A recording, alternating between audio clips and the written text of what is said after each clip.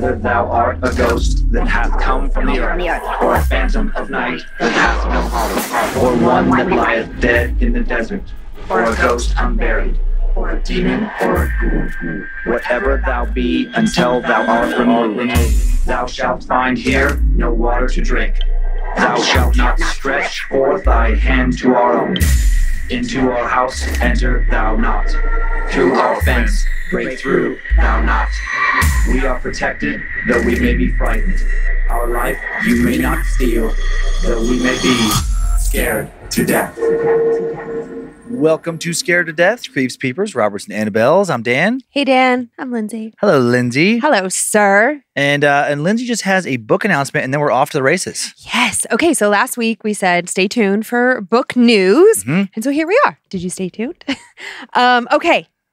Just a reminder that this year we are doing a limited number of books. We're just doing 1,500 books, but all of them will be autographed. And then once those are gone, they be gone. Now, please listen closely because we are going to share the on-sale announcements, the dates here.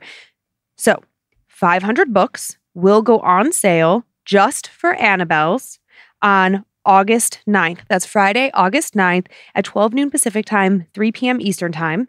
And then on Tuesday, August 13th, our anniversary, the remaining 1,000 books will go on sale for anyone who wants to get one at 12 noon Pacific time, 3 p.m. Eastern time. And we'll put this in the episode description. You're going to see it on social media. So if you were driving like, I didn't catch it, don't worry. We'll be talking about it. All of the books are going to be pre-sale.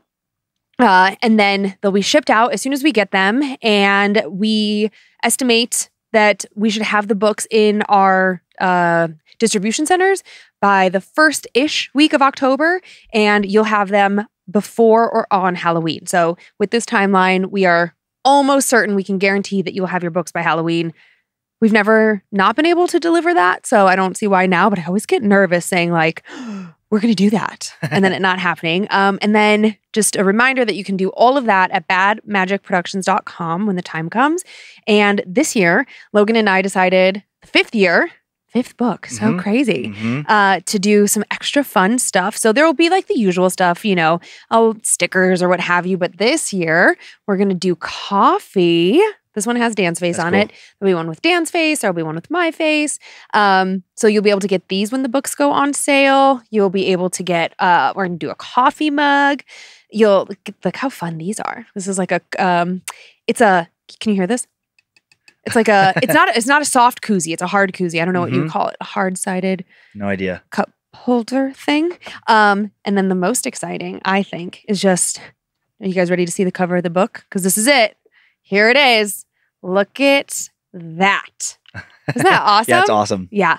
Logan did an exceptional job. So this will be available, this design, on the coffee, on the cup holder, on the coffee mugs, on the blanket that I'm going to use today, a variety of other things in the store. So, and just as always, we remain ever grateful for your support. Yeah, thank you. And again, those details will be in the episode description. So, like Lindsay said, if you missed that stuff, just check your phone, check your device. I said it as fast as I could. I know. Good job. Good job. I didn't want to add because I didn't want to like stretch it out. So that's why I was just listening. Good job. So how many fan-submitted stories do you have for us on this sunny summer's day? Oh, is it sunny? It's off and on. Yeah, it's something out there. I have 3 stories this week. My first story is a good old-fashioned Ouija board story. Okay. I feel like I haven't had one of those in quite some time. Yeah, we haven't. Yeah, so that one will be fun.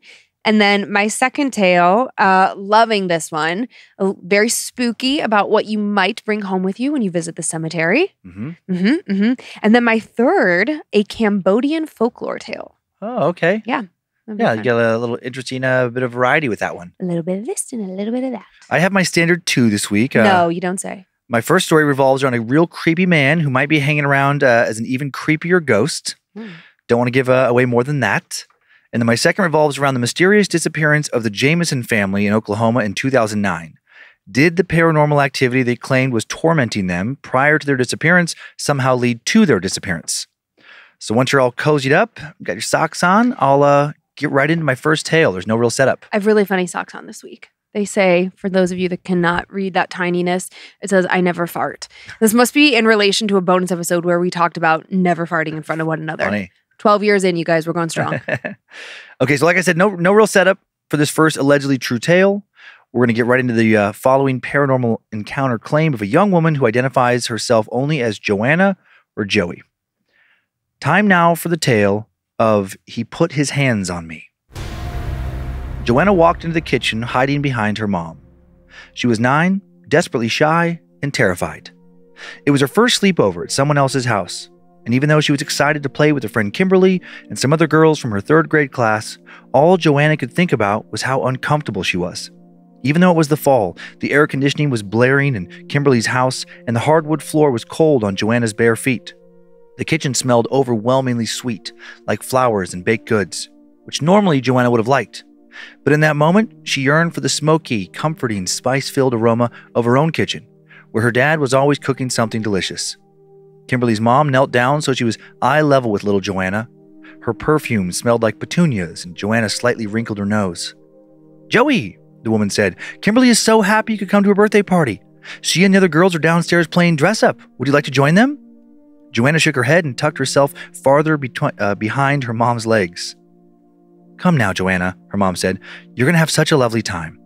And I'm just one phone call away if you need me." Joanna nodded, gave her mom one last hug, and tentatively made her way into the basement. A few hours later, Kimberly, Joanna, and the 3 other girls were all tucked into their sleeping bags, sprawled across the basement floor. They were all giggling, even Joanna, at Kimberly's impression of their cranky gym teacher. Much to little Joanna's surprise, she felt semi-comfortable. Kimberly's mom had given everybody nice foam pads to put under their sleeping bags, and Kimberly had even let Joanna borrow one of her favorite teddy bears to snuggle with. Eventually, the giggles died out and the talking faded, and everyone was asleep. But a few hours later, Joanna woke up with a bellyache. She was starving. The pizza they had had for dinner had been adorned with pineapples, which Joanna despised. So since her arrival, she had only really eaten cake. Joanna remembered that Kimberly's mom had left a bowl of Fig Newtons and Cliff Bars on the kitchen table for the girls to nibble on if they got hungry. Feeling brave and exceptionally hungry, Joanna grabbed the teddy bear she was snuggling with, snuck out of her sleeping bag, and crawled up the short staircase into the kitchen. All the lights had thankfully been left on. She spotted the orange bowl of snacks sitting on the kitchen table and delicately patted her way across the freezing tile floor. It felt like ice under her feet, so she hopped from one foot to the other while rummaging through the snacks.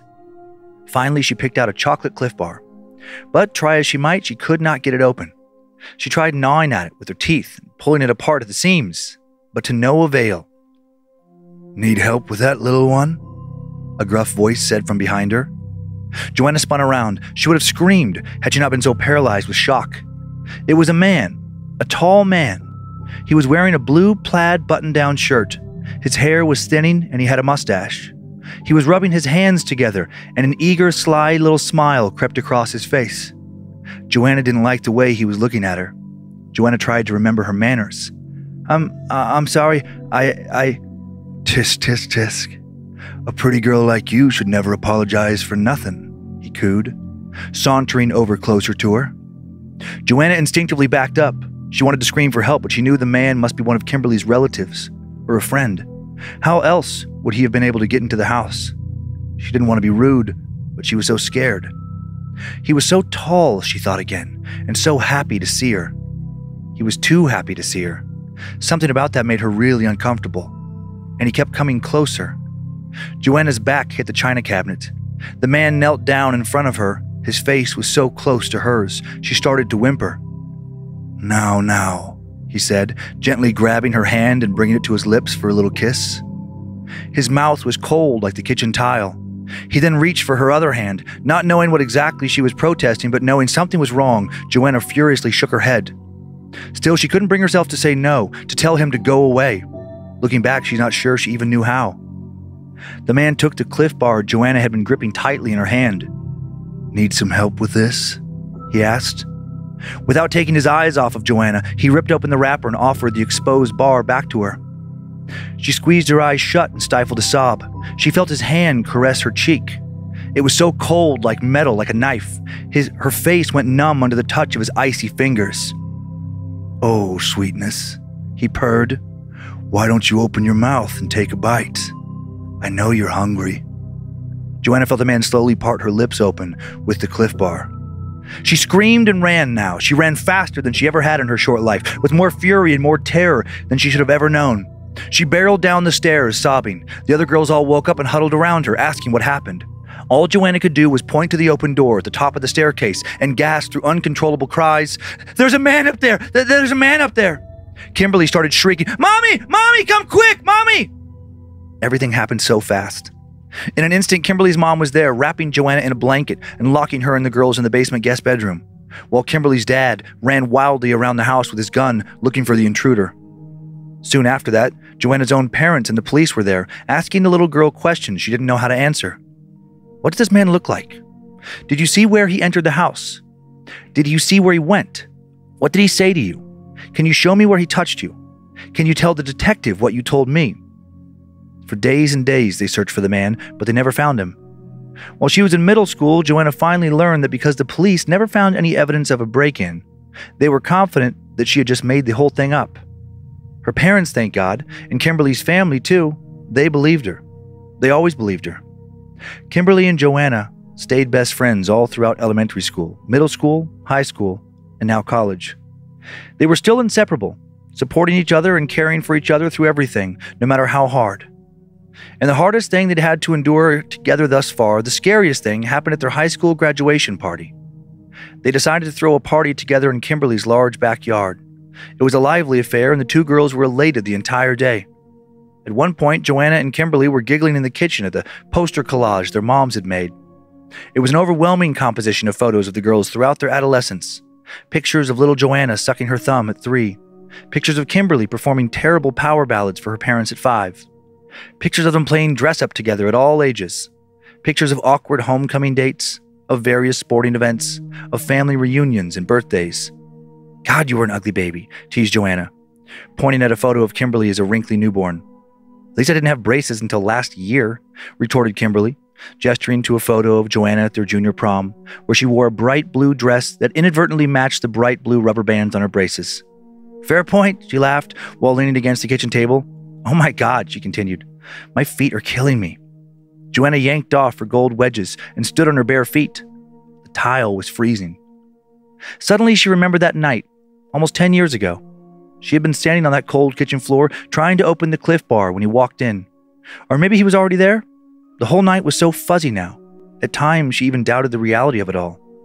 Maybe she really did make the whole thing up. But then something caught her eye.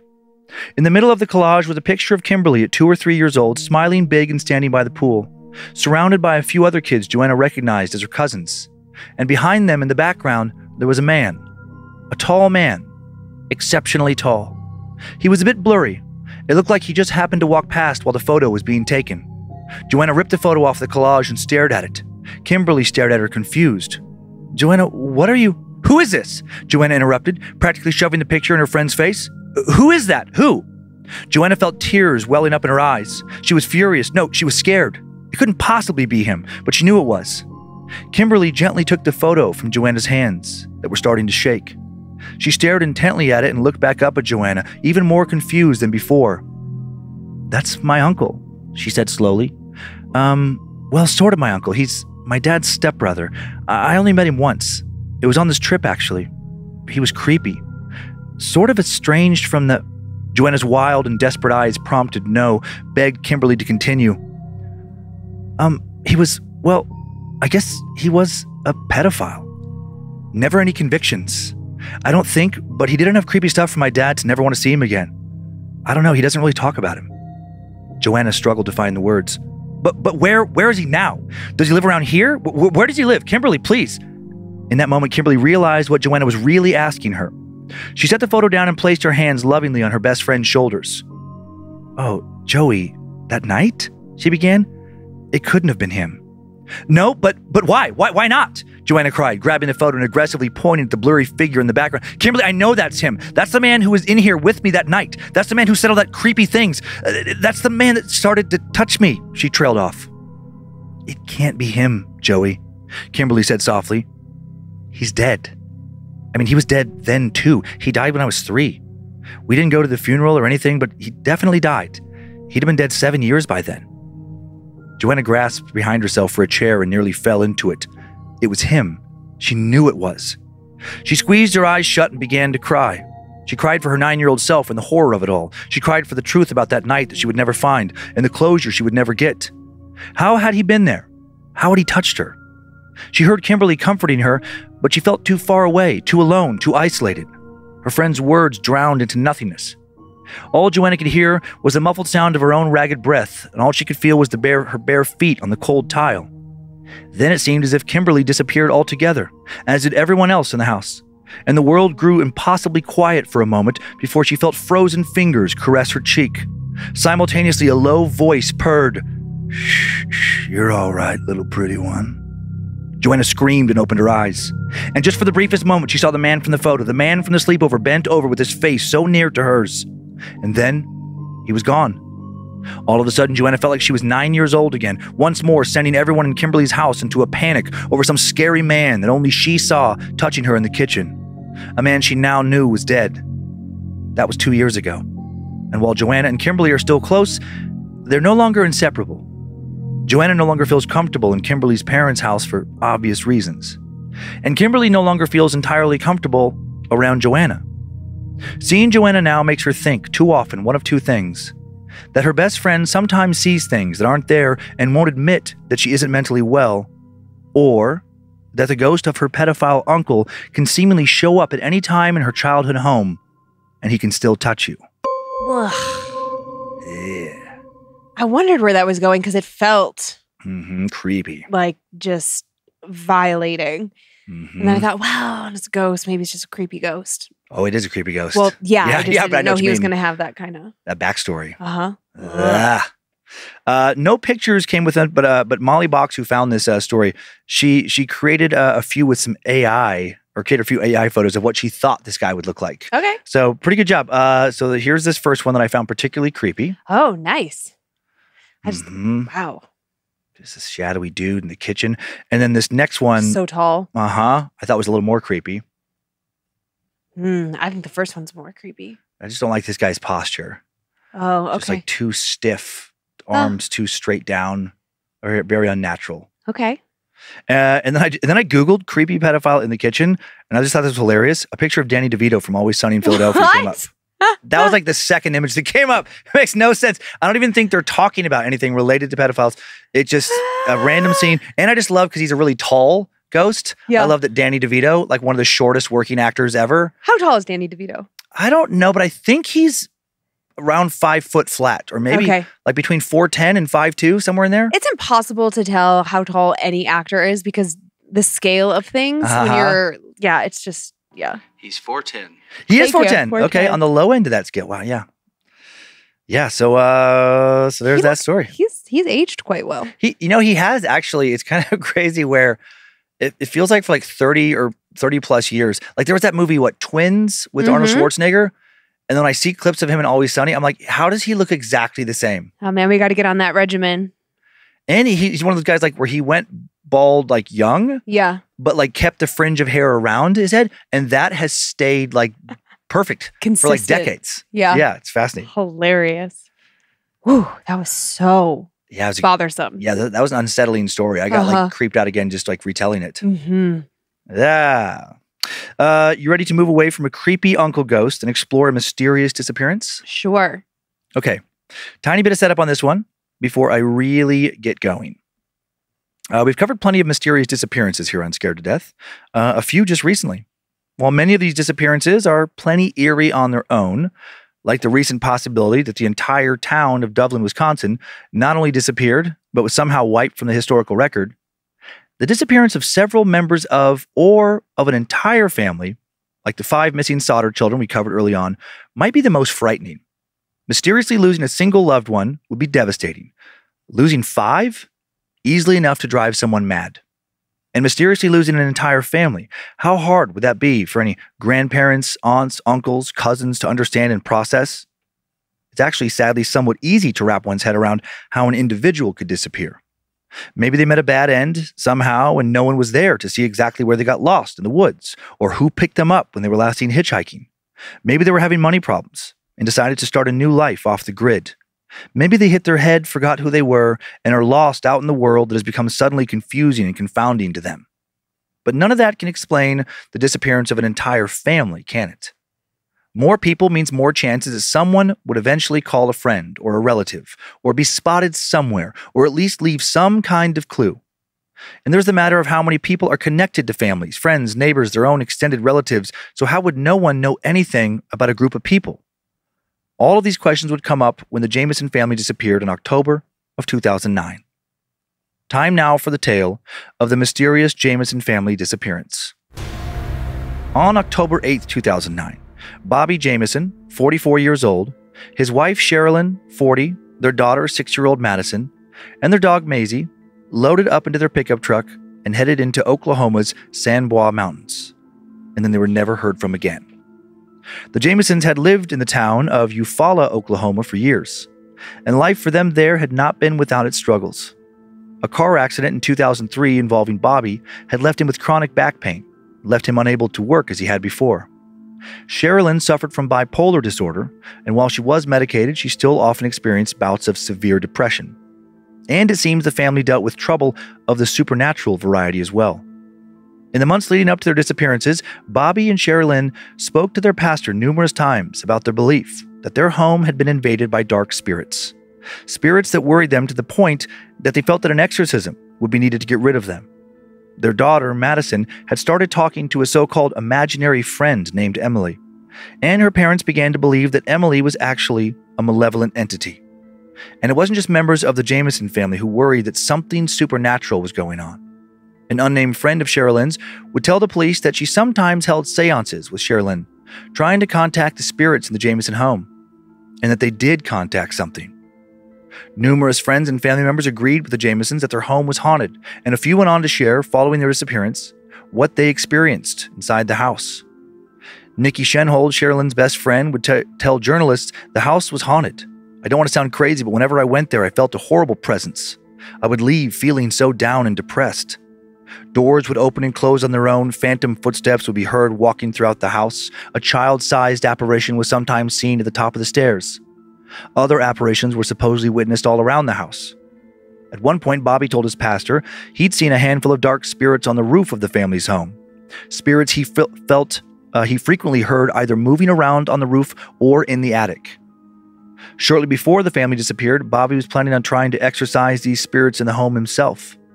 After they vanished, religious objects, both Christian and satanic, such as a copy of the Satanic Bible, were supposedly found in the home. And right before they disappeared, the family's cat suddenly died, having likely been poisoned. No one would ever figure out who did it. In July of 2009, 3 months before the Jamisons vanished, Sherilyn's ex-husband took custody of their son, Colton. During the custody hearing, 12-year-old Colton said he would prefer to live with his dad, and he gave a statement about his mother, claiming she seemed very depressed and that she often acted strangely. At the time, people thought this was due, of course, to her bipolar disorder, but later many would wonder if it was actually something else, something supernatural that was bringing her down. The day they disappeared, October 9th, it seemed like something good was on the horizon. Bobby and Sherilyn were thinking of buying a 40-acre plot of land in the San Bois Mountains near a little town about an hour from where they lived called Red Oak. They were trying to get the fuck out of their haunted home. The plan, if the sale went through, was to first live in a storage shed that they already owned on the land and then build a new home. But this plan would, of course, never come to fruition. On October 9th, Bobby and Sherilyn visited an associate of the landowner, and when the meeting was done, the family parked the truck and went for a short walk for around 15 minutes, taking their GPS unit and finding a quiet spot on the hillside to take in the amazing views. After they returned to their vehicle, they drove a little further, and then, with the truck left parked and locked on a rarely used dirt road, they vanished and would never be seen alive again. 8 days later, on Saturday, October 17th, some hunters on dirt bikes ran across the Jamisons' abandoned truck in Latimer County, a bit northwest of Red Oak, and called police to report the vehicle. Initially, the police assumed the vehicle was stolen before realizing it had instead been abandoned. Latimer County Sheriff Israel Beauchamp took charge, launching a huge search operation and combing the area with over 400 volunteers. Horses, mules, ATVs, 16 different teams of cadaver dogs, and an unmanned drone. And all of that effort led to nothing. During the searches, the cadaver dog teams did repeatedly find the family's scent around a nearby water tower, which was promptly drained to make sure they hadn't somehow gotten inside and drowned. No further evidence in, on, or near the water tower would be found. Making the disappearance of the family even more puzzling, when police searched the truck, they found Bobby and Sherilyn's cell phones inside, $32,000 in cash, some maps, a GPS device, Sherilyn's purse, and Bobby's wallet. Why would they leave everything in the truck like that? And where had they gotten all that cash? The family had been living mostly on Bobby's disability checks for years. When police examined Bobby's phone from the truck, they found that the final photo on it had been taken nearby on the mountain. It was a pic of his 6-year-old daughter, Madison, the girl who spoke to her imaginary friend, or very real and dangerous entity. Numerous friends and family will later say that they believe this photo was not taken by Madison's parents. One friend would say, "In the picture, Madison is looking away from the camera. She looks unhappy and has her arms crossed.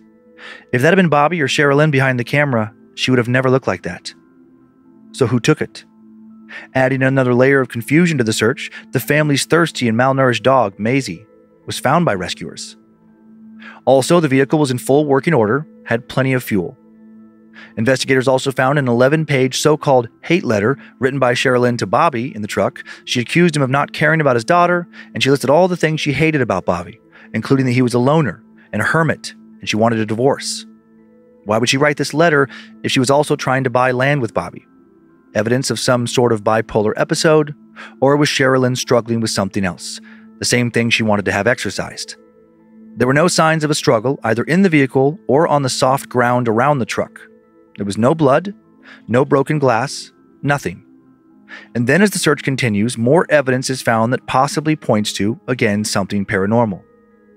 Investigators combed through surveillance footage taken from outside the Jamisons' home, and in the video, Bobby and Sherilyn can be seen walking back and forth about 20 times between their house and the truck, strangely loading items in what looks to some like they're in a zombie-ish trance.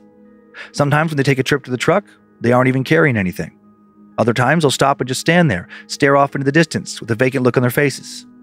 Adding to the strangeness, when police check the records of the cell phone found in the truck, they find it had made a single outgoing call to a voicemail after those hunters found the truck, when it would have been locked inside the abandoned vehicle. After months of searching, with still no clue what happened to the family, with absolutely nothing to go on, the Latimer County Sheriff's Office will call off the search, and this case will now go cold for 4 years, until a subsequent discovery brings more questions than answers. On November 16, 2013, just under 3 miles from where the truck was found, some deer hunters stumbled upon the skeletal remains of 2 adults and 1 child. The remains were found in the Smokestack Hollow area of Panola Mountain, an extremely remote area. The evidence was beyond decomposed. 3 skulls, a number of bones and bone fragments, some shoes, and a few scraps of clothing. Forensic testing confirmed 8 months later that the remains were indeed those of Bobby, Sherilyn, and young Madison Jamison.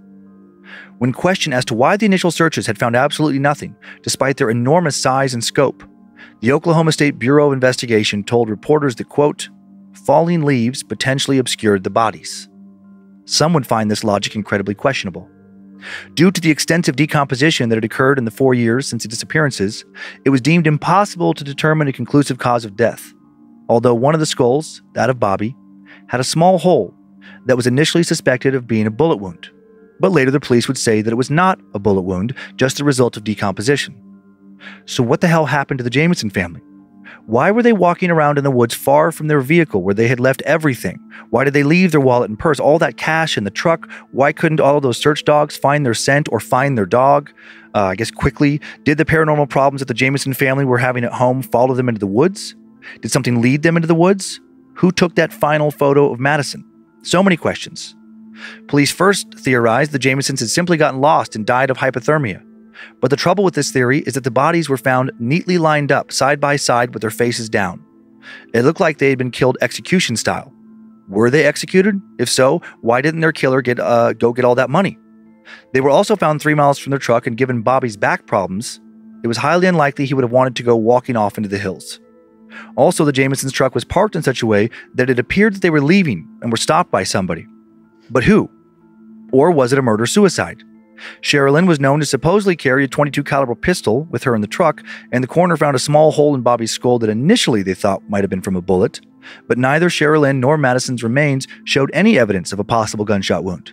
And the gun, if Sherilyn was even carrying it with her that day, has never been found. Finally, there is one more theory about the family's disappearance, the wildest one. Were the Jamesons members of some satanic cult? Sherilyn's mother, Connie, would claim that her daughter and son-in-law were dabbling in the occult. Did they summon something that ended up destroying them?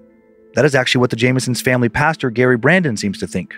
Gary told police during the initial investigation that the family had been involved in spiritual warfare and that both Bobby and Sherilyn had told him they were seeing dark spirits in the house. And a satanic Bible and so-called witch's Bible were both found in their home shortly after their disappearances. Strange messages were found written in their home as well. One read, 3 cats killed to date by people in this area. Witches don't like black cats being killed. And that's all the clues we have. So what really happened to the Jameson family? We'll probably never know. But a lot of details surrounding their disappearance seem to point to something much stranger than a case of hypothermia. That is really, really strange. And I feel so bad she has a remaining son who's with his bio dad, but man. Yikes. Like a weird survivor's guilt kind of, I'm sure. Yeah, no kidding. Yay. That's just the money being in the truck. So much money. So much money. That's really I know that's peculiar. what's really weird to me, because if this was like an execution, then why would you leave all of that stuff in the vehicle? Yeah, why wouldn't you just take the vehicle? Right, and 3 miles away. And I even just like kind of wondered too, like, okay, let's say Sherilyn did have that gun which she carried with her, and she is mentally ill. She's not thinking clearly. She's having some kind of a bipolar, like episode. If they left everything in the truck, it's weird for them to, like, to me, cell phones included. Like, who leaves, like in modern times? No one. Their cell phone, because if something happens, you want to be able to call for help. That's right. So like, that's really weird. So that would tell me that if she were to say like, okay, she gets paranoid, she kills them. Yeah. But then she marches, that she makes them leave everything in the car and then walks them 3 miles away and then kills them. That just seems highly unlikely to me. Yeah, I agree. Yeah, and why? Or if she was gonna, like, I don't know. I mean, I guess, when you're truly in a kind of like manic episode and you are truly irrational, things don't have to make sense. Right. But that seems especially crazy.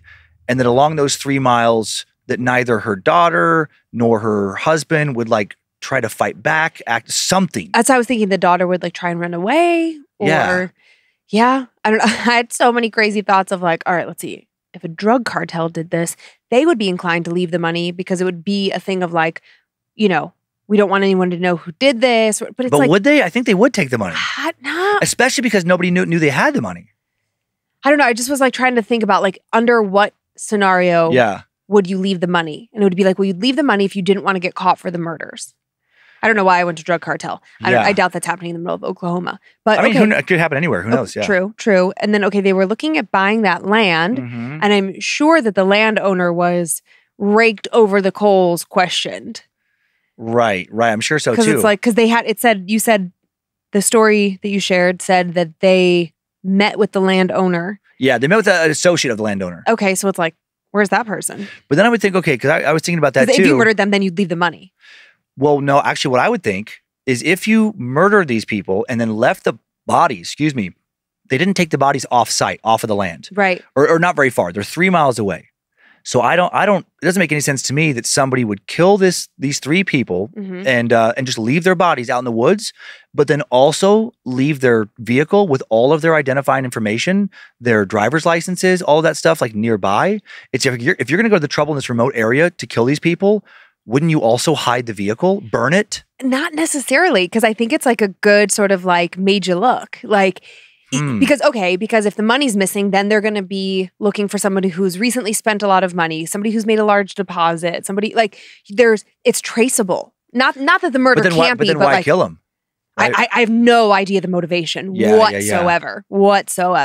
Who knows? I mean, you don't know the mental state of the person that was the associate of the landowner, and maybe there was some sort of quarrel, some sort of beef. I don't know.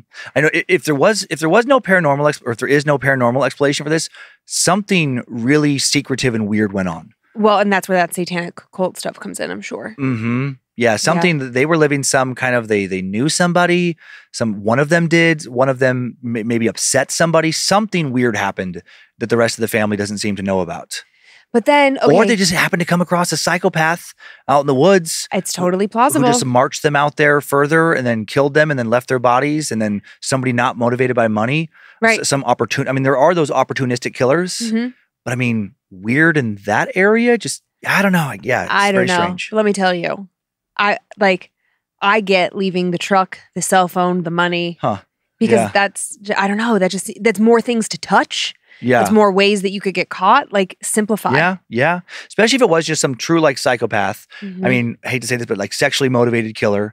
I mean, there could have been somebody who spotted the wife. I mean, it's gross, but it could be somebody who spotted the daughter. I know. And then the other people just get killed because they're with that person. Yeah. But then they were all buried together. I know, but face then why? down. Yeah, but then why are they all together? And then they never found the gun, if the gun was there, and there was no sign of bullet wound entry into the brains, into the skull. No. Not that you couldn't be shot and killed in other ways, but I'm just saying, like, execution style would lead you to believe back of the skull, face, right, kneeling, face down. Right? Yeah, they could have been like asphyxiated. I don't know. They could have been strangled. Who knows? It is a very bothersome case. Let me tell you, if I live in that area and this happens, I want to move. Yeah. I am scared. Yeah, it is scary. I just have one photo. Okay. It's just a photo of the Jameson family. Not all together that long before. I mean, I guess a little while because she's pretty little there, but Bobby, Sherilyn, and Madison. They're just like a cute little family. Uh-huh. Sweet babies. Yep. Yeah. Man. Ugh. Well, you with the creepy stories this week. Huh? Ugh. Last night when we went to bed, I had taken a gummy. And how did you sleep last night? Good. That gummy didn't mess you up? I was so paranoid last night. My heart was a little racy. It happens every once in a while when I have my little sleepy time gummies. Yeah. And then I was like, oh, what's that? And I kept sitting up in bed. And I just kept seeing weird shadow shapes. Weird. And I was like, lie down. You're fine. And then I would roll over and I'd look the other way and I was like, oh no. So I was fidgeting a lot last night. Yeah, it wasn't keeping me up. Oh, well, lucky for you. I was up. And then Ginger was keeping me up. But I just thought that I didn't know if it was me or if the energy in our room was off last night. No, it felt fine to me. Okay, well, it's probably just me. All right. You got a Layla over there? I do. Oh, Black Layla. All right. Okay, so just a reminder, this is a Ouija board tale. Okay. And the submitter entitled it, Grandma Was Never the Same. Dear Dan and Lindsay, King and Queen of the Suckdom. I found your podcast through Timesuck and have been addicted to the scares. I get so excited every Tuesday knowing there's terror on the way. Thank you. Now, on to the insanity. I am a self-admitted Darren, and I want to tell you about one of the wildest things that has ever happened to me. Back in high school, and still today, I have a love for urban exploration. I would spend my time wandering through abandoned hospitals, sanitariums, tunnels, and the like. My great passion as a full-time creeper is to experience the paranormal. The unknown is one of life's greatest enigmas, and I seek to better understand it, no matter how reckless or terrifying. I feel like this is someone you'd want to hang out with. Yeah. However, when I was 16, I think my reckless search for the paranormal caused something unintended to reach into this realm. My partner, Jason, told me he'd been seeing things for a while. As a kid, the Hat Man would appear in his doorway late at night, and recently, he'd encountered the spirit of a little girl. Since my love for horror and all things spooky knew no bounds, I convinced my partner to hold a Ouija session in his basement. We didn't have a traditional board, so I made one myself using a Sharpie and a large piece of art paper. With our janky board finished, we went down into his basement. At the time, the only other person who was in the house was Jason's small, feeble grandma, who was upstairs listening to an audiobook on the couch. In the unfinished basement, we began the session. It was summer and the basement was relatively cool despite the concrete floors and walls. As we moved the handmade planchette around in an attempt to conjure a spirit, nothing too exciting happened. We idly watched the candle flicker in our peripheral as the planchette bobbed from one random letter to the next, making no sense. It wasn't until I felt the unmistakable feeling of being watched from the darkness that I really invested myself into the session. The sound of loud, heavy boots came clomping down the stairs. Jason and I were initially unfazed. We assumed it was his father returning home and coming down to scold us about being alone in the basement, which he often did. But nothing happened. The footsteps stopped at the bottom of the stairs, but no one came. We looked at each other confused. Suddenly, as if whatever had come down the stairs crept up behind me, I felt a massive cold spot in the same corner where I had felt the invisible gaze come from.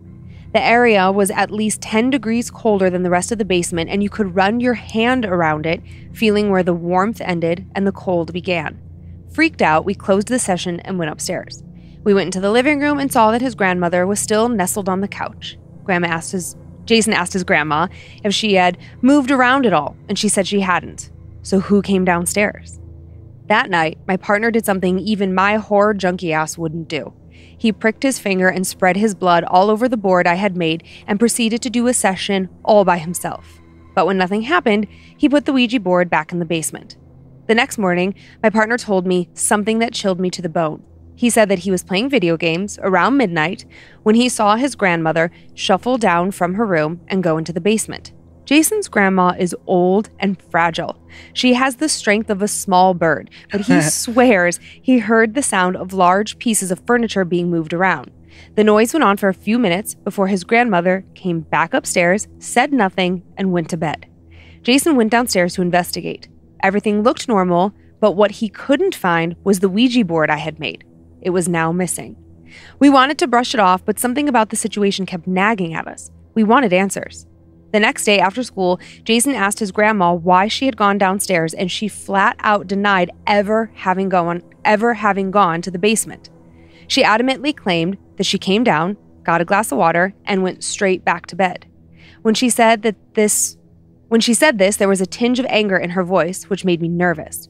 Normally, she was a sweet, mild woman, but now there was something rough about the way she spoke. We didn't push it any further. We took her at her word, and that was that. A few days later, something awful happened. My partner's grandma fell down a small flight of stairs, and she needed medical attention. Shortly after his grandma left, Jason found the Ouija board carefully tucked under the bed where she slept. I never saw her again after that. That was 6 years ago, and the memory is as fresh as ever. Did we release some monstrous entity? And did that entity attach itself to Jason's grandmother? Why was the bloody spirit board hidden away under her bed? And what really caused her to fall? There's too many unanswered questions for me to ever feel comfortable with what happened. Keep up the great scares, love what you do, never change. And then no name attached to that, right? No. They reference Jason as a partner, but never their own name? No, yeah. I don't think so. Yeah. Some, when we reach out for submission, book permission, sometimes we don't hear back. So then we just kind of err on the side of caution. Yeah. What the narrator there said at the end was basically what I was kind of taking notes on. Mm-hmm. Just that concept of what if you're messing around in a house with a Ouija board or, holding a seance or whatever, and you do bring some spirit into this realm and it doesn't go after you. I mean, I know they heard the boots going down the steps. Yeah. But then just some random person in the house who has no idea what you're doing, it finds them and then could potentially possess them. I'd never really thought about that. How pissed would you be if Monroe and her girlfriends held a seance in the basement and then things in our house grew really uncomfortable? I'd be pretty pissed. Or it's like once you came out of it, even more pissed. How pissed would you be if you find out later that there was a seance or Ouija board session was held, and then that explains why you felt like an entity was inside, you felt different. Yeah. And then you end up having to be, exercise, cleanse, whatever. And then you find that all started because your kid or, somebody you knew was messing around with something in your house completely unbeknownst to you. Yep, exactly. Hey, grandma got it, huh? Do I see a crystal? I'm using it as not a bookend. What do you call it? Paperweight? Paperweight. Thank you. Using it as a paperweight. Yeah, sure you are. Mm-hmm. Okay. Yeah. I mean, you could use a lot of things for paperweight. Well, this was the thing that was close to me. No, it's great. I love seeing a crystal by you. It fills me with joy. Okay. Do you want to do another one? Yeah, let's do another one. Okay, let's go. I've had a few creepy, spooky things happen over my lifetime, but the story I'm about to share with you stands out as my first what the fuck moment. I was 11 years old, living on the edge of a small town in New Jersey. We lived in a tiny 500 square foot apartment a man had built himself out of a section of his home that rested on the edge of the woods. We lived at the end of a dirt driveway and we were surrounded by woods on 3 sides. It was actually very nice and not creepy at all. My older brother Rob was 14 and the two of us had always been explorers. My lifelong single father had always been keen on getting his 2 sons that behaved like 2 meth-soaked squirrels out of the house. To one side of the property was a small tract of woods, and within it was a hill that 2 kids couldn't resist climbing to find out what was on top. At the top of the hill laid an unfenced, well-maintained graveyard. We were spooked when we first found it, but we were not scared. Days, weeks, months passed as I began to find myself seeking solace in this place. Living on the edge of town and being disconnected from my peers that all seemed to live in planned communities, I was left to find something to do. I'd walk the graveyards as the sun set over a cornfield that sat to the west of it. I felt at one with the earth and took note that I was walking among people's final resting place, people who had lived and died before me, people with dreams and families and lives. I was 11, but I understood this was existence. I was not a goth kid or depressed. I was just a boy with nowhere to go and nothing to do. Sometimes I'd pick flowers or memorials that had been toppled over by the wind. I'd mostly just hang out and think, though. If I ever saw a family or visitor, I'd slip away into the woods quietly and go home. I suppose it might have been terrifying for them to see a black-haired child with pale skin slipping away into the woods silently, but regardless, I never had any negative experiences being there. Jump forward about a year. Me, Rob, and a kid, Adam, that I went to school with, he lived on the opposite side of the cemetery, were walking the graveyard and came across an open grave. Being young, ignorant, and overall fuckwits, we jumped down into it and then hopped out immediately. In, out, in, out, in, out, in, out. We did this for like 10 minutes, daring each other to stay in there longer. It didn't immediately dawn on me that this was to be someone else's final resting place, but when it did finally occur to us, we decided to leave. No big scares or chills. About a week later, I came home from the 6th grade and got started on my daily chores right away. By the time I got around to hand washing the dishes, my brother had already gone to his room to chill out. Now remember, it's just the 2 of us in this tiny apartment. No back door, no access to the place except for a front door where I can see and hear everything from where I'm standing at the sink in the kitchen. I'm full into washing dishes when a shadow of a head appears to my right on the wall behind the sink. I immediately thought it was my brother, standing behind me, trying to be sneaky and scare me. Without turning around, I asked him, "What do you want?" Slightly annoyed. The shadow head moved just slightly, but I didn't get a reply. Even more annoyed, I asked again, louder, but nothing. I was not in any mood for my brother's shit. I spun around, expecting to see him standing there with that stupid smile on his face, but he was not there, and I was dumbfounded. What? How? I looked at his bedroom door, and it was closed. And then, at that very second, I saw it, and I'll never forget it. Just to the left of the closed bedroom door, standing 10 feet in front of me, was the dark, misty figure of a man. There weren't any facial features, no clothing, not even a full body, just the dark form of an upper torso and a head. I was wide-eyed and confused. What the fuck? It stood there for a few seconds, and then it was gone. I told myself I didn't see what I thought I just saw, that Rob had been standing behind me, and that was that. I bursted into his room, asking, "What did you want?" He was sitting on the floor with his back up against the footboard of his bed. He had his headphones on and his music cranked up. "What? Huh? When?" "Just now in the kitchen. You were behind me?" I asked frantically. He just looked at me. I stared back at him, expecting him to give in and admit that he had tried to scare me.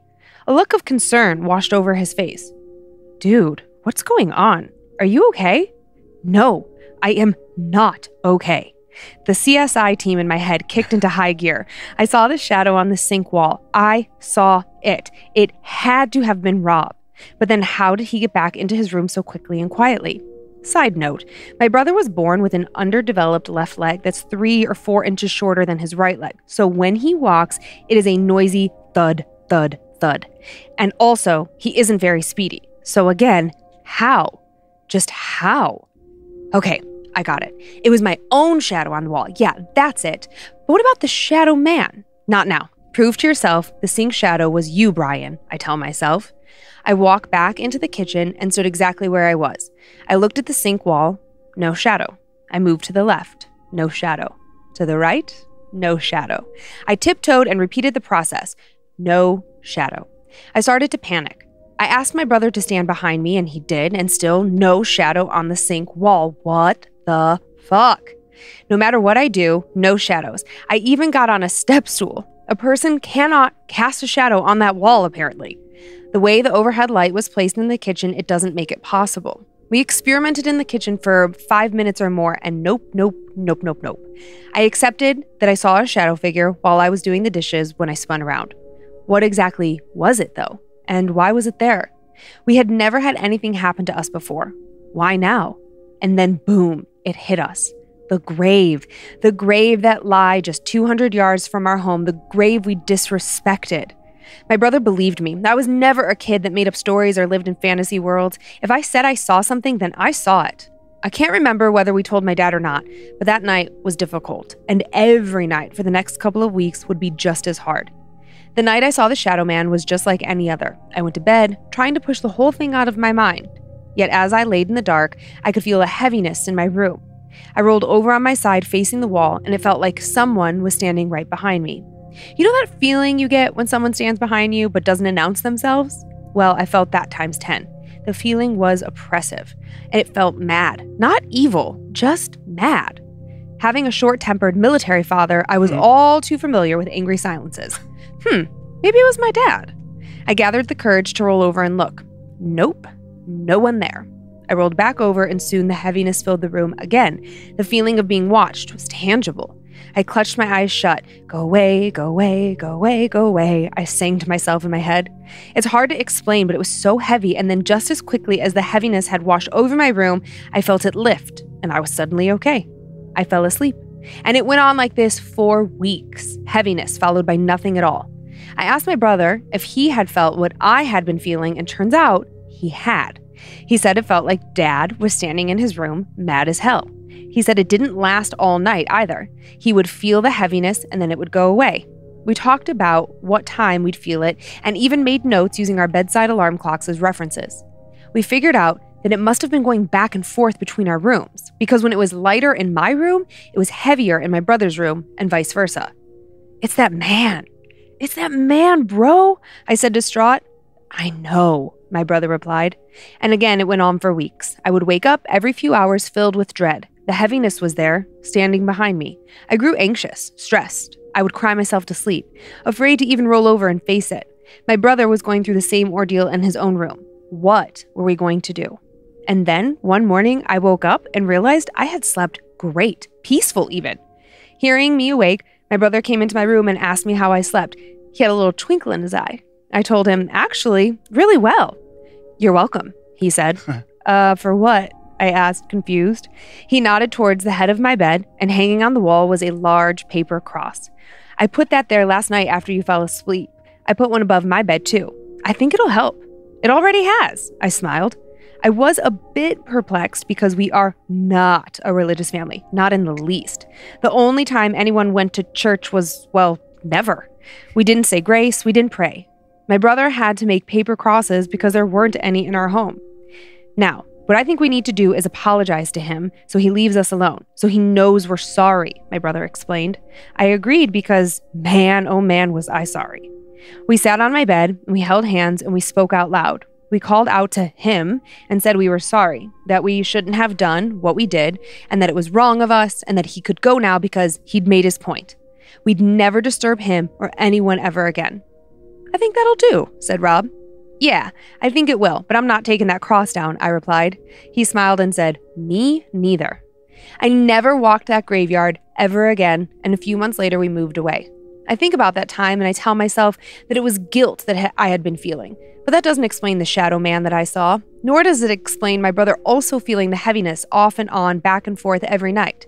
It doesn't explain how the first night I had a peaceful night's rest in weeks was when, unbeknownst to me, my brother had snuck in while I was sleeping and hung a paper cross above my bed. My theory is that the cross worked because whomever the shadow man was, he was a religious person and the cross appeased him. Don't be a Darren, stay out of graves, and even if you're not religious, it might be good to keep a cross or a pocket full of crystals with you at all times. Oh my heck, JK. Oh, thank you. That was bonus points for meth-soaked squirrel. Oh yeah, that's good, right? Yeah, that's great. Yeah, I do love the word fuckwits. I'd never heard meth-soaked squirrel, and then that whole it's just such an accurate depiction of young boys. Yes. And then just that whole thing of like him and his brother Rob jumping in and out of that grave. Yeah. That is such I could picture me and my friends doing exactly that. Like if we went and found an open grave, I feel like the sequence of events that played out for them would be exactly the same for me and my friends when we were kids. Yeah, I think that's like a little boy thing too. Yep, because it would start with like, what are you afraid? Yeah. Yeah, get in there. Yeah. You get in there. No, I'll get in there. Okay, baby. Yeah, but then one kid eventually gets in, and then they're kind of like scared, obviously, and they hop back out. It's like, oh, you little baby, I can stay in longer than you. And then you just keep one-upping. It's like, yep. I'm impressed that people could jump into a grave and climb back out. 'Cause I'm like, it's pretty deep. Yeah. It must not have been, but yeah, maybe it wasn't truly 6 feet, or maybe it was like slanted enough for them to kind of like crawl out. But little boys are like monkeys though too. That's true. Where if you're like, I don't know how old they were. I'm guessing, I don't know, 8, 9, 10. Well, he said 6th grade. So I missed that part. So a little bit older. So like 11, 12? 12. Yeah, like 11, 12. Yeah. I mean, that's I feel like prime climbing years. Yeah. Oh, that's when you were like really starting to get your strength. Mm-hmm. And your body weight is typically like so low, and you're just so limber and everything, and not afraid of falling because you don't weigh much, right? And you're but you don't even know to be afraid, honestly. Mm-hmm. Yeah, that cracked me up. And then I just thought that was such a cute little scene towards the end of like him and his brother holding hands. I know. Saying that they're sorry. Like, oh my God, that's adorable. Yeah, it's so sweet. Yeah. Imagine like walking in on our kids. Mm-hmm. Like if Kyler, oh my God, that would be like one of the greatest sights I would ever witness if Kyler and Monroe were actually like holding hands, being sweet and asking for the same thing. My friend, that is never going to happen. I know. Monroe's not a hand holder to begin with. That's not, yeah, she's the one who's not like Kyler when he was younger was the cuddly, warm and fuzzy one. He would have done that in a heartbeat for years. Yeah. Monroe, not her temperament. No, I mean, she would be snuggly and warm, but only sometimes, only on her terms. Mm-hmm. And then specifically with Kyler, she wouldn't hug him for years. No, because he wanted it too bad. And she said his hands were clammy. It was just like such a little sister thing to like, ew, your hands are gross and clammy. Don't touch me. And then it made him so self-conscious. Uh-huh. He's lucky he has a good self-esteem. I know. He's going to be... She kind of destroyed him for several years. He's going to be bringing her up in therapy a lot when he's older. Yeah. If he's not already. Yeah, honestly. He's going to be like going back and being like, hey, Monroe, fuck you. I know. But, fair. Oh, kids. But yeah, another good one. Yeah. I'm liking today's stories as far as just creepy and interesting and yeah. Mm-hmm. I know. I love that they both so far have had somewhat satisfying endings. Mm-hmm. Just tied up, nice little bow on top, all done. Yep. Okay, well, this is less satisfying. Okay, off to Cambodia. The story I'm about to tell you is about an urban legend widely known in the Southeast Asian regions such as Thailand, Cambodia, Vietnam, and Laos. This urban legend has been made into movies and told by elders. There are different versions and legends about these creatures throughout Southeast Asia. I'm Cambodian, so I'm going to tell this the way I know it. We call these creatures ops. If you had to compare an op to a creature that has been in the show, it would be similar to a Wendigo or Skinwalker. The thing that they have in common is that they were once humans who commit a taboo or sinister act, turning them into foul creatures. Ops, most of the time, are depicted as women. During the night, their heads are released from their bodies along with their organs, heart, liver, stomach, and intestines. They hunt at night as a floating head with their organs hanging down and an orb of light at the end of their intestines. Once a human becomes an op, they lose all of their humanity. They become disgusting creatures feeding on rotting animal carcasses, blood, and feces. When a woman is about to give birth, it is common to put up spicks around the house or plants that have thorns. This is to prevent the op from stealing the fetus from the mother's womb and or eating the placenta. Yeah. Then the newly born baby and the mother are to be kept inside the house, protected until dawn, while the husband and family bury the placenta very, very deep in the yard. If it is not buried deep enough, the op could use her super long tongue to dig the placenta out. Since the op does not have any limbs to use while hunting, they rely on their tongues, which are longer and stronger than human tongues. I know, so gross. Nowadays, we don't see op as much anymore, but there were a lot of stories about op sightings during the Cambodian Rouge War. Khmer Rouge, yeah. No, She wrote Cambodian Rouge War. Now, here's one story out of many about an op sighting. This is my grandmother's story, as she told it to me. My grandmother was walking with her mother from the temple at night with only a lantern to guide their way when they both heard a cry, "Help me! Help me!" The cry was coming from a brush of bamboo. What they saw wasn't a full person, just a head. The head belonged to an old woman who lived in their village. Her stomach had been punctured by the bamboo trees, her organs on display. Her stomach was leaking blood and other fluids. Blood was covering her face. Who knows if it was her blood or the blood of a creature she had just hunted. There was no helping her. Disturbed, but not wanting to be victims of the op, my grandmother and her mother continued their walk home. On their way home, a man ran by holding a round tray, and on it was the dead woman's baby son. The next day, the woman's death was announced to the village. Her son told the people of the village that his mother had died from an infection, even though my grandmother and her mother knew better.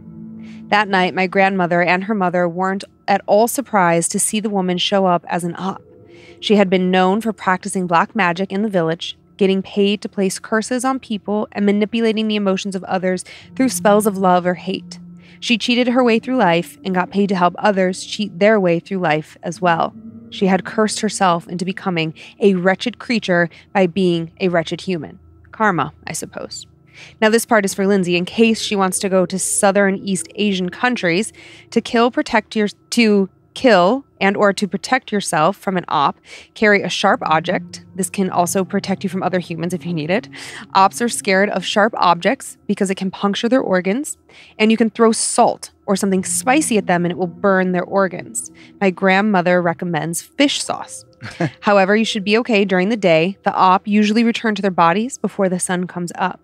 Once they return to their bodies, they look just like regular humans. But who knows, maybe there are op living amongst us right now. Man, so many monsters. I actually made a note to order a book on folklore monsters from around the world, or just like to familiarize and just like learn more about like other countries' monsters. Yeah. But I mean, the op reminds me of, and I wish I could remember the name, but we did a story out of like, it's somewhere in Asia or the South Pacific. I don't know if it was like the Philippines or Korea, but it was this creature. And I just remember like the pictures of like a head with like its entrails hanging out behind it. Yes. And it was female as well. I think it begins with like a W. In the email where they sent the story, they had talked about some other things and like, oh, you know, it's kind of like this. It's kind of like that. So it's like their version. I just cannot think of what it is. I'm sure people listening right now are shouting. I know. Yeah, it's exactly. The blah, blah, blah. Yep. Yeah. And I'm sorry, I didn't mean to bite your head off. It just I know what you meant, like Khmer Rouge. Rouge genocide, it's just that's not what they wrote, and I was just trying to stay in the story. Sorry about that. Oh, no. Yeah, I just know you paused, and I didn't know if I paused because in my mind I had to say Khmer Rouge to get to Cambodian Rouge because it's written Rogue. Yeah. Cambodian Rogue War is not what I wanted to say. Yeah. And then, oh man, I forgot what I was going to say. I'm sorry. Oh, that's okay. Because there was that monster. I don't know. Entrails. People are going to be... Oh, the thing about like morality, that there's a lot of different cultures throughout history where it's like with a skinwalker, where it's based on you've these moral transgressions, and as punishment for committing these moral transgressions, you get turned into this like beast, this monster thing. Yes. And that's I found it interesting in this story that comes from like, you know, with obviously like the Wendigo and the Skinwalker and like North American folklore, but these cultures over in Asia who were not connected in any way have a very similar beast. Yeah. Yeah, it seems like every culture has its versions of XYZ. Yeah. You know? Just a lot of commonalities around the world from all these like peoples who like were not in communication with each other. It does make sense though. I mean, at the end of the day, we're all just... Yeah, we worry about the same things, have the same fears. And I guess, you know, like in the days before as much science or any science, we, you know, created the same mythologies or saw the same monsters. Yeah. However you want to look at it. Yeah. I like it. Good stories. Thanks, bro. Yeah. Do you want to start with the Annabelles while I get my glasses back on? Sure, you blind old bat. I'd like to thank the following Annabelles for your endless, continual support on Patreon. Couldn't do it without you guys. Abby Williams, Alex Cabello, Angelica Jimenez, Ashley Hargon, Kelly Plumhoff, Sammy Langbean, Brittany Boswell, Anna Banana, Tiffany Ditterline, and Paulette Aguilera. Tiffany Ditterline. Ditterline. Oh, I thought you said Ditterline, like Tiffany Diddles. Miss Diddles. Oh, I'm sure she's heard that. Ditters. Tiffany Ditters. Did you ditter? It would be better if it was Diddle. Oh. Her last name was like, it sounded a lot like Diddle. I'm sure. I'm sure. Yeah, I'm sure junior high, like it got transferred. I'm sure it was a hoot. Tiffany Diddles and Dan Cummins. Are you kidding me? Oh boy, what a pair you two would have been. I would like to thank the following Annabelles: Katarina Mofo, Aaron Boudin, Travis Blomendal, I believe, Alicia Mendez, Maureen Nino, Selena Raganesi, Nicole Lindstrom, David Schott, Rebecca Armbruster, and Annie Siff. Armbruster. Brewster? Or Brewster. Bruster. Armbruster. And you best be a professional wrestler with that name. Yeah. Or at least be really good at arm wrestling. Armbruster. I like it. It does sounds feisty. Yeah. Mm-hmm. Well, I hope they are. And I got some spoopy shout outs? Yeah, I do. I do have a few. Okay, I'm going to try so hard not to butcher this name. To Mbossi from Alicia, happy effing birthday. Thank you for being a loving partner. I hope you have the best day ever. Love you, boo. To Randall from Clark, I love you so much. To Bethany from Rhonda, hang in there, babe. I love you. And to Jeanette from Tony, happy birthday. Happy birthday. Happy birthday. And that is our show. We hope you're having a great summer. Thanks for continuing to send in your personal tales of terror to mystory@scaredtodeathpodcast.com. You can email us for everything else, info@scaredtodeathpodcast.com. Thank you to Logan Keith, editing, publishing, scoring today's show. Thanks to Heather Rylander, organizing the My Story emails. To book editor Drew Atana, polishing and preparing listener stories now for book number 6 as we get ready to sell book number 5. Woohoo! Don't forget. Thanks to Molly Box for finding the first story I told this week, and Sophie Evans for finding the second. We're on Facebook and Instagram where we post pics that accompany episodes and more at Scared to Death Podcast. We also have a private Facebook group called Creeps and Peepers, full of horror lovers. So get in there. And big thanks to the All Seen Eyes, the Creeps and Peepers moderators who continue to be the best. Enjoy your nightmares, Creeps and Peepers. Hope you were scared to death. Bye. If spirits threaten me in this place, fight water by water and fire by fire.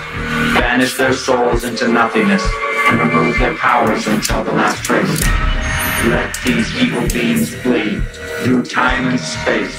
Evil may pass through, but hath no home here within, scared to death.